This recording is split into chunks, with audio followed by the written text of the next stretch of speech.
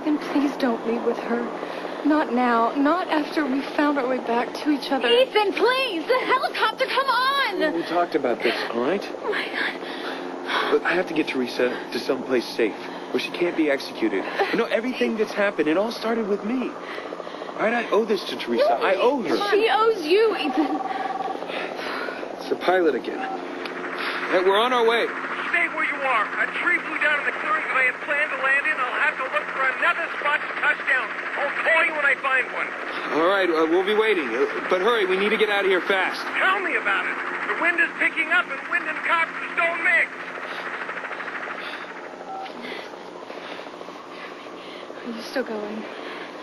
As soon as the pilot finds another place to set down the helicopter. We're going to be waiting a while. All right, let's get inside. Out of the storm. I'm on to you. You're still the manipulative bitch that you've always been. Thinking that Ethan is going to run away with you and that he's going to forgive you for actually being a serial liar and then you guys are going to live happily ever after. Well, that's not going to happen. I'm going to do whatever it takes to make sure he doesn't leave here with you.